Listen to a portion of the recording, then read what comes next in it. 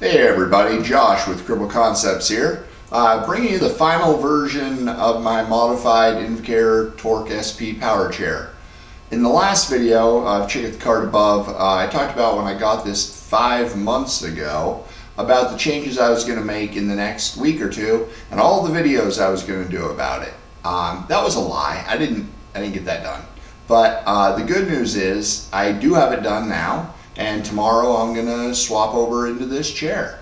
But I want to walk you through in a video before I got in it, while I could show you the whole chair, some of the changes I made to it. I'm going to use a really cheesy pointer stick here and an old dowel that I've got. I had intended to move the seat, this whole upper seat frame back on the frame by loosening these bolts, and underneath this rubber strip here there's a T-slot. And you can actually slide that whole base, or the whole seat, back and forth on the base. My intent was to do that. However, when I pulled the seat pan off, it turned out there was actually two mounting positions on the frame, between the mounts down here on the mount of the frame and the seat itself. That allowed me to move it back, I believe, 2 inches, which was, whatever it was exactly how far back I needed to move it to match my current chair. So that ended up being easy. I just shifted that back. Of course, I added my Cripple Concepts side bag. I have a few more of them available on the website, and then I probably won't be ordering more because they didn't sell real well, but I love these things. Let's see. Caps. I talked about how these caster caps from the factory fall off all the time. They're just a poor design. They stick up. These are actually tube caps. Learned these about these from my friend Dawn Russell. Her husband had put those on her chair. They snap down in. They're meant to cap the end of tubing. You see them on a lot of equipment and stuff, on square tubing a lot. I'm going to be selling these on the website. I had to buy a bag of like 25 of them. So I'll throw them up on the website. Shipping will probably cost as much as the actual caps, but I think they look better and they're far more functional. You had to actually get a screwdriver under them and pop them up and out of there if you want to get them out. And those will protect the bearings on the caster housing here. So that's real important. Got a bottle rack, it's a water bottle holder for a bicycle. Mounted that to the T-slot here. That's built into these new seating systems. That's going to allow me to carry my water underneath my chair. Right now I lay it on my lap. I've had other cup holders, I haven't liked them. We'll see how this works. I think I'm going to like it because it's a little bit tucked underneath. My bottle has a little hook on it that I can hook my finger in. So I think I'm going to like that a lot. Footrest. The footrest is probably the biggest thing I change on a wheelchair. I hate foot plates. One of the reasons I didn't go to a power chair way sooner than I did was I didn't like the stupid foot plates. Every time I hit a bump, my feet flew off. That's stupid. I like a hoop similar to what a manual chair has. So I build my own hoops now. These aluminum brackets slide back and forth on these bars that I also have to build. They have a machine slot and a hole in here with a pivot. Then I have a threaded bolt that I machine the end on to make it into a little like spade. That slides, or that screws down into the tubing that I use for the footrest. This is 3/4 inch, I believe 3/4 inch, pretty thick wall tubing. And then I mount the rubber bumpers on there, and that's what happens when I hit a bump. My feet, just the whole footrest bounces up a little bit. When I want to go up closer to a piece of equipment, I just drive into it, and it pushes into those rubber bumpers. This has been huge. This has helped me out so much. I'm actually going to turn the chair a little bit so maybe you can see that from the front. These, sometimes it's the little things. It took me a lot of years to get this to where I have it now, and I think I've got this set up pretty dialed. I'm super stoked about this. These are something I would consider selling. I think I mentioned that in the previous video. I would consider selling them. They're custom. They involve a lot of measuring, a lot of figuring to make sure I get it right, to get these double bends right, to get the width of the actual footrest down here right. I'm willing to do one. If you're interested, contact me. but it wouldn't be cheap. It would cost quite a bit because frankly they're a lot of work. And I'll probably have to do, like even on this one, I had to do 2 to get it exactly right. So yeah, but I love them. I love these footrests. I hope somebody from Invacare is watching, or Permobile, or Quickie, or I don't care who. One of you manufacturers, start putting on foot hoops as one of your options, but a good solid foot hoop like this that won't break. All right, I digress enough on that. I'm gonna drive the chair a little closer to the camera. So I talked a lot about how I don't like the TV screen joysticks, and that's what they come with from the factory. If you watched the previous video, this joystick, this is called a compact joystick. This was mounted to a rail back here on the side, and it could slide forward and backwards, but that was it.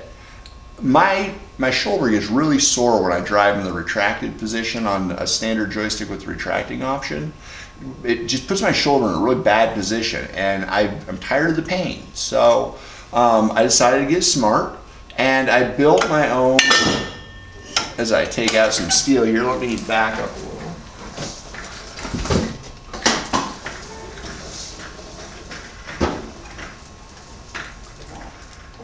Got lots of banging around here, but I should be able to get it here in position. Yeah. So I built this little post mount for my joystick now. And you say, well, how are you going to get up to a table? How are you going to get up close to things? That's what you hated about the TV screen, right? Well, that's true. So I've got a little pivot pin down here. I turn the pin. Now, granted, this is much easier when you're in the chair. It's a lot harder when you're sitting out here to the side. And the entire joystick assembly drops down. Now, when the cushion's in the chair and my leg's in here, this is about the height of my knee. So I can just drive under a desk. My arm will go underneath the desk as I drive in. I might even have to lean forward to get under some things. But my arm being forward doesn't hurt. My arm being low doesn't hurt. It's my arm in the back position to drive that really tears up my shoulder and my neck. So I think this is going to work really well. I built this small aluminum pad. It's a little bigger than about twice the size actually the compact joystick assembly itself. I actually looked on my current chair at where I've worn the paint off on the joystick. So the back part of my wrist and my palm can rest on this corner right here of the aluminum while I drive. So I really think that's going to work out super duper well. You can see here I got the gotta have a Cripple Concepts charger. One of the problems I have on my current chair is it's old and has the charge port underneath, so I couldn't really demonstrate my chargers real well. So fix that problem. Each armrest actually has an XLR connector in it, all tied into the wiring harness. So I can have a charger on this side, maybe a charger on this side with a light in it or something. And then underneath the two spots, or the spot over here where my current chair charges, I put a connector and I put one on the other side. So I can actually run 4 of my USB chargers off of this chair at any time. Mostly for demonstration purposes. I don't really know that I have a need for that. It's a cool factor, but it's also just a functional so I can show off what I sell. So yeah, that should work pretty well. I'm gonna give a shout out to Tim. Tim, if you're watching, Tim with 2 M's, Tim. And a lot of people who know Wheelchair World will know him from message boards and whatnot. Tim and I have talked a bit about how I need to start offering a mount for phones that really works well on chairs and allows you to plug in the USB cable to charge them. This is one that I've been playing around with for a while. I like it. I think it's something that most people can get their phone in and out of. I don't know the brand. If it works out good on this chair, I will do a little review and I'll put a link up so people know what kind this is. Just clamps onto anything round, so I have it clamped up here. It could clamp down on the footrest. It could clamp on these verticals. It could clamp on about anything on the chair. So I think most people could find a spot to clamp this, and then it holds the phone just from the sides, but seems to be pretty secure. So I'll test that out a bit more and see how that works. The backrest the angle was wrong. The brackets they used were not great. I swapped them out to ones that were shorter so they'd be less likely to gouge my arms. You can kind of see on the inside of my arm right now, I've cut it open a couple times recently on my current chair. Right now, like, you're only seeing one arm because I'm hooked around the back of my chair with my other arm. I have no use of my trunk muscles, so that's how I stabilize myself. So let me see if I can spin it around here and show you the backrest. So you probably won't be able to see real well. There's these Verilight backrests have, the old ones had an okay design. I think these ones are a little bit worse on the new ones. They're just a little like 1/4 inch, maybe probably like 3/16 inch wide steel bracket, and it was going to dig in my arm. This is the lower one I'm pointing at here. The upper one, it was going to dig into my arm, so I actually 3D printed little bumpers that I put on the ends of them. So as my arm hooks on there, it's a rounded square. So that should be really soft on my arms. Shouldn't tear up the insides of my arms like this. The one thing that might still is the belt. I wear the chest strap so I don't fall down.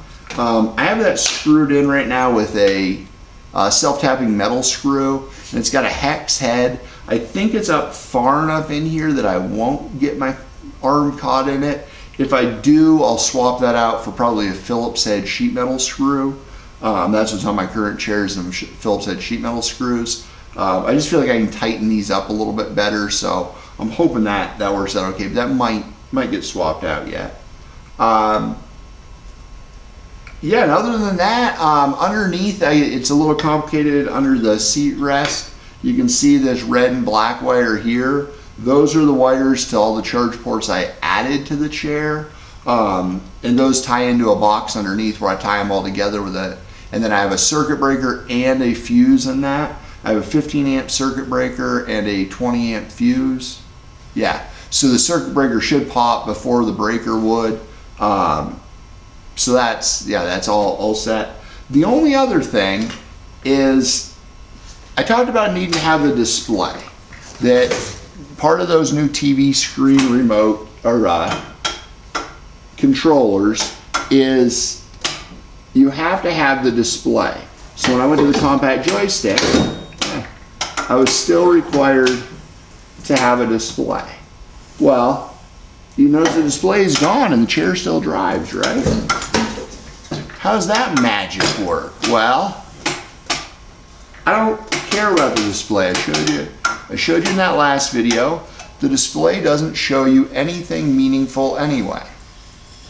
So the display is down here now.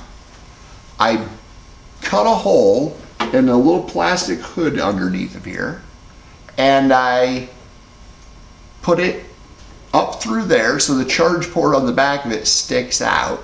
I used the original clamp they had actually used on the big hunky apparatus over here to hold it in that plastic cover. And then my wiring harness with the 4 charge ports plugs into the back of that. So it's all tied in through there. I had to cut a little hole in this so I could reach in. There is a switch on that display to turn it on and off. Now, if you don't turn the switch off, it will slowly draw down the battery. Even though there's no power going to the motors, just the display being lit will draw down the battery. Learned that the hard way because I didn't charge it for a while and it wouldn't take a charge. Had to pull out the batteries, hit them with a car battery charger overnight, one each night, and they seem to be working fine now. I think I revived them. But I still need an on-off switch. I can reach down underneath, I can hit that little toggle switch. It's not easy, so that will not be my primary on and off. So I have, they make momentary buttons for these to do different functions. I have one on this chair. So right now, if you listen, hopefully you can hear the click that the motors make when they engage. If I reach underneath here, I have the button underneath the rail. So I just bump the button. Nothing, it's off. Now this is an annoying thing, Invacare. Again, if you're watching, I wish you'd give a beep or something when I turn it off. Because if you listen when I hit the button again, that double beep means that it's on. Now it'll drive. Stupid. I don't understand why there's not a beep when it goes off. I want to know when I turned it off. Right now, I hit it to turn off. The only way I know it's off is to hit that joystick and see if it takes off or not. So some kind of an indication would be nice. Maybe I'll rig up a light or something on it that I have like a little LED that lights up. More than likely I'll just hit the joystick and see. I mean, I can handle that, but for a new chair user, I think that'd be a bit irritating. I wish they offered an option that didn't mean stuffing a screen that probably cost $2,000 under a hood where I can't look at it. I only have one drive mode programmed in this because I only need one drive mode. I know how to drive. I never use the knob to change my speed on my chair. My aides do when they move it. They're gonna have to learn to kick out the clutches and move this by hand. That's fine. I don't need that. It is stupid. So anyway, I got that all stuffed underneath. I got it basically the same as the chair I'm in. It's as similar as it can get. The only other thing, and you can't see it, and I don't even know if I can get the camera in where it is, but I'll talk about it for a minute, is the easy lock. The lockdown for my van became a problem. In my last video I said maybe I'll build one, maybe I'll get one from the wheelchair van place. Place in town here is called Performance Mobility. So I called Performance Mobility, and I'm going to call them out here on film, and I hope they see this. I called them. They wanted, I think, $800 for the mount and installation. So I said, well, how about just for the mount? I don't need you to install it. I got the chair. I can install it. I'm competent. Can't sell it to you. Won't sell it to you. Refuse to sell it to me without their installation. So I have friends. I have steel. I've got saws. Fixed the problem myself. So called my buddy Corey at Insane Fabrication and said, hey, can you build me up this mount? I'll draw it for you. Can you cut the plates for me on your plasma and your CNC plasma cutter and weld them up for me? I want good solid welds. So no problem. Took care of it, took it up there. He built it for me, screwed it in. It's solid. It's way, way bigger, stronger than the one in my chair now. The factory ones are basically sheet metal, and I used, if I recall, I used 3/16 on the side plates and 1/2 inch for the cross plate on the bottom. So I probably added 20 pounds to the chair, but if I flip my car over, the one problem I'm not going to have is my lockdown break-in. That bastard's solid. So thanks, Corey, appreciate that, and hopefully I never need to test it to prove that it's actually that strong. But he welded it all the way around, ground it all clean. It's nice, and it was fit perfect up in there. So yeah, that was the last modification. Along the way, I'll probably still try to do. I want to do black tires front and rear. Other than that, I mean, I got to throw a cushion in it. I have a brand new cushion for it, but that's in the house. I didn't want to get any metal chips or anything on it out here in the shop. So I'll put that on in the morning. I'm going to take it to the house now and get a good charge on it. Put the cushion on in the morning, and in theory, everything from now on will be in this chair, not in this old hunk of junk. Though I will probably bring the old hunk of junk out here and do just a round around it at the end of this video, just so you guys can see what I'm upgrading to. Same concept, but much newer, much better condition than the one I'm in now. And I have no reason to believe that this chair won't last me the next 10 to 15 years. I've gotten 15 years out of the current chair, almost 16 years out of the current chair. I think I can get that out of this chair. I actually am way easier on chairs than I used to be. I don't go out as much. I don't take public transit and that. So this chair should last me. And hopefully the next chair will be something that I build myself. Hopefully this will be the last chair I need that's a factory built chair. I'm very disappointed in wheelchair technology. I think it could go a lot farther. I think we should have a lot better equipment than what we do for the money it costs the government, for most part, private insurance as well. And I actually think even if we had to go to the private pay market, we could build a far superior machine for far less money that people could buy out of pocket. There's a lot of money in these chairs that's tied up in government bureaucracy of certifications and oversight and billing, and that just really drives the cost of these things up. So I hope to come up with something cheaper that, you know, maybe more people could just afford to buy out of pocket and bypass the insurance and get what they really need and not worry about all the FDA approvals and that. Maybe we'll have to call it something other than a wheelchair, but what do we have to do to make it work so people can actually get the equipment they need for a price they can afford? Anyway, that's all I got on that. I'm kind of excited to move over to this new chair and be done with this old, I hate to call it a hunk of junk. It has been my mobility for the last 15 years of my life. It's taken me a lot of good places. I've seen a lot of this country from this chair. I've driven a lot of miles in this chair. I've met a lot of important people while I've been in this chair. This chair has served me well, better than any pair of sneakers has. So I'm a little sad to make the move, but I'm also looking forward to having something that performs a little bit better. It lasts me a little bit longer and quits breaking down. The one I'm in is just starting to fall apart. It's gotten a little too old and been used hard and put away wet a few too many times. So the new one should be a lot nicer. So thanks for watching, and if you didn't check out the previous video about this chair, I really encourage you to go back and look at that one, see what it looked like from the factory. Well, I say from the factory, from New Motion after they put everything on it.